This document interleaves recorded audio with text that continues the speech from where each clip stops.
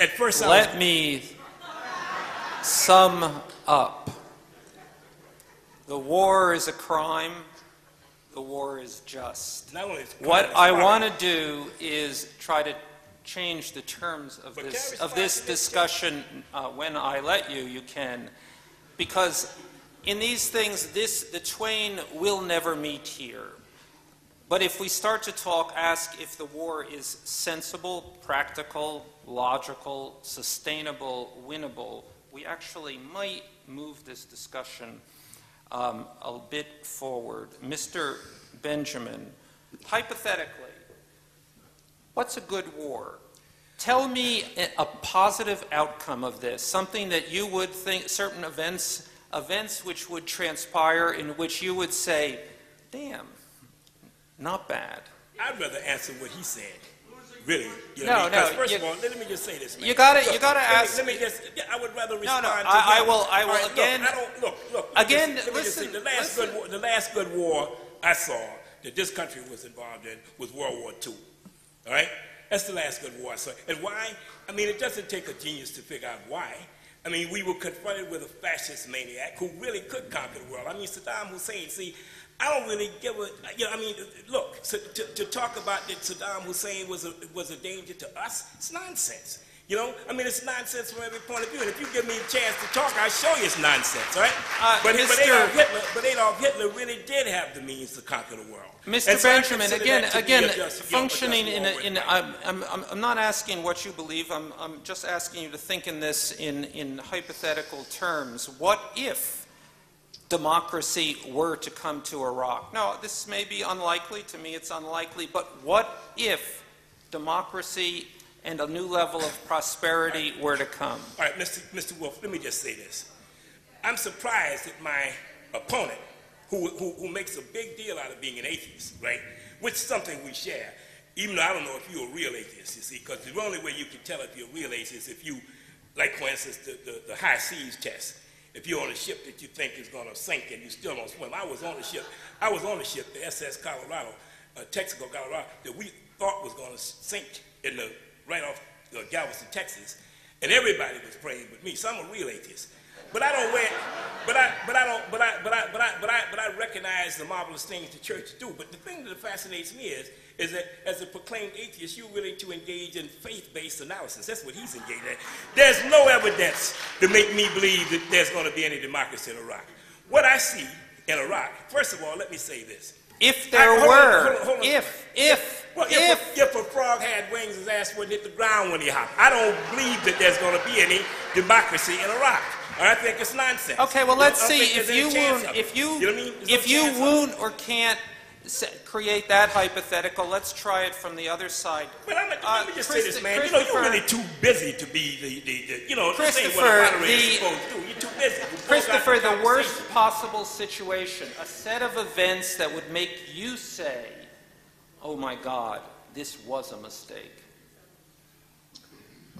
Well, I shan't judge the grammar of your question, but if you understood what I said to begin with, I said that the case for change de regime, not a faith-based point at all, in Iraq was complete on its own terms by 1998, and there was no alternative to it. Or rather, there were alternatives. I'll just quickly say what they would be. The implosion of Iraqi society, which was run by divide and rule between Shia and Sunni confessional Muslims, and genocide in respect of the large Kurdish minority. The implosion of Iraqi society, the collapse into a Ceausescu mania that was already very obvious of the Saddam Hussein regime itself and his own personality, the charming competition that would have been between his two delightful sons, Uday and Qusay, and the certainty that this implosion in Iraq, not unlike what happened in Afghanistan, would have led to an invasion, but not by the United States and Great Britain, but by Turkey, by Saudi Arabia, and by Iran, each of them intervening on the side of the most extreme of their co-religionists or political supporters. It would have been, in other words, something like what the Congo now is for West Africa.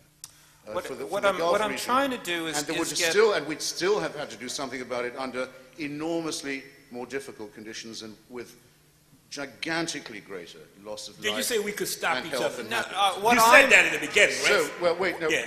I'm sorry for a long. I'm just curious to know. I'm sorry for a long throat clearing, but yes, I can imagine. I wake up every morning thinking, what if we've gone in too late? What if this all goes wrong? What if Zarqawi's people can't be beaten?